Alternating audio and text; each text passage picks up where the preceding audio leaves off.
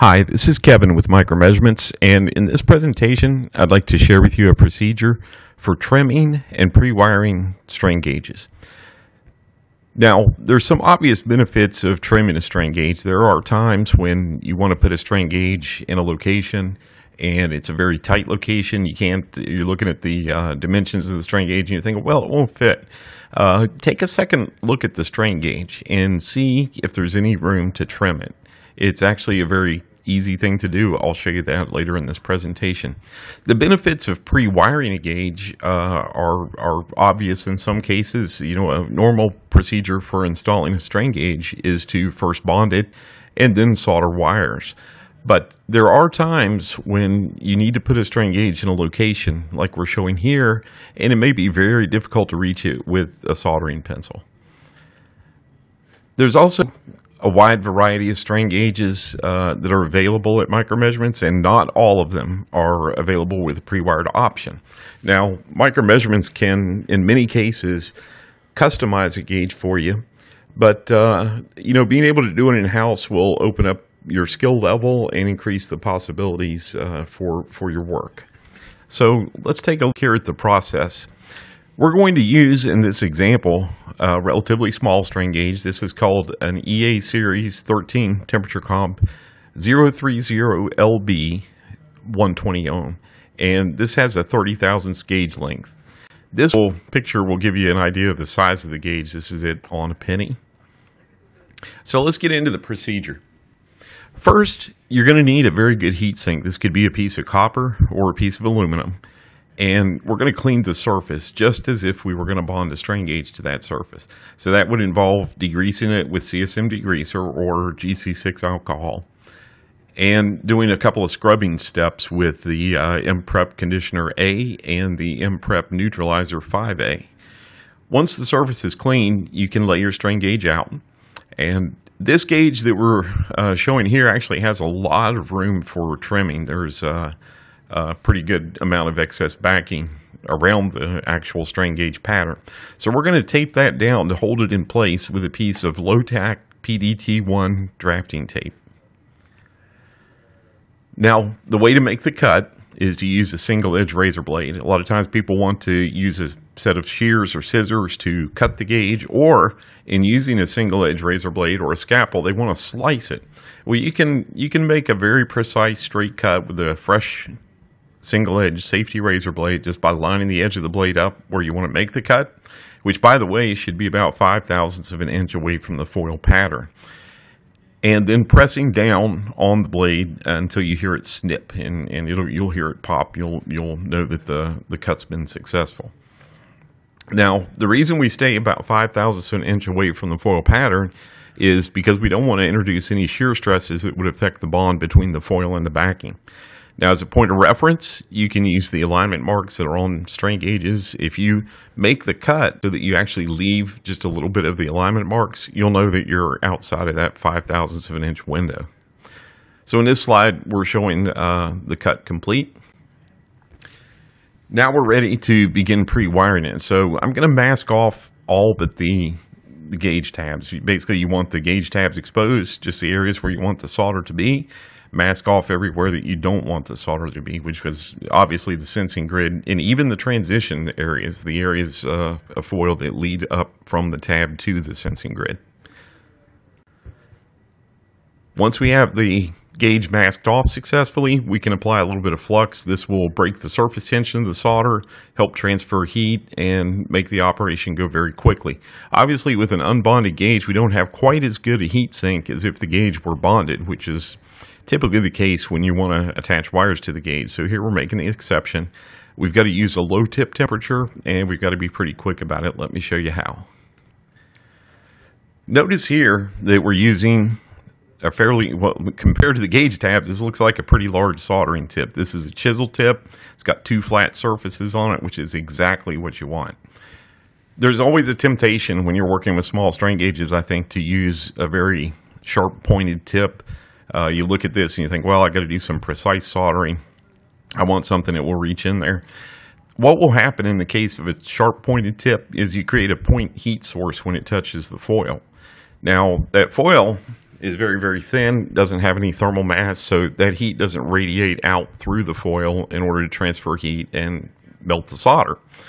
So what you end up doing is turning up the heat on your soldering pencil to the point where you're excessively hot. The tab may tend, but there's a good chance that you're going to cause the foil to delaminate from the backing and cause the gauge to be scrap. So what you can do to avoid all that is use this flat chisel tip.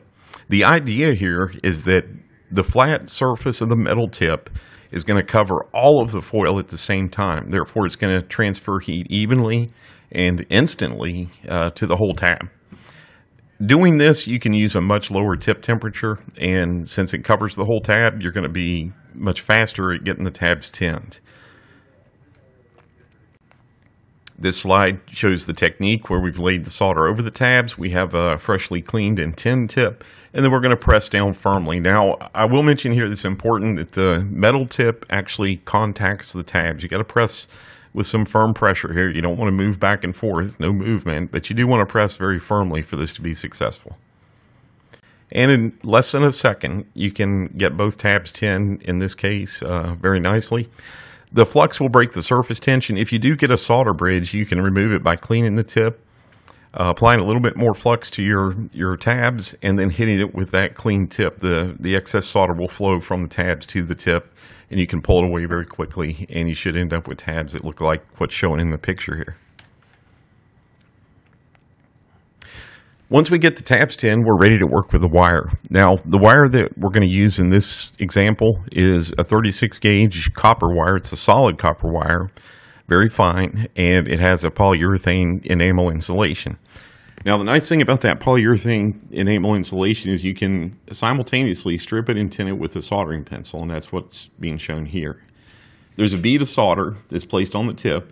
Then you insert the wire into that molten bead of solder, and if you just do that, nothing will happen. So what you got to do is feed in a little bit of more solder. This is a rosin core solder, so it contains flux in the core.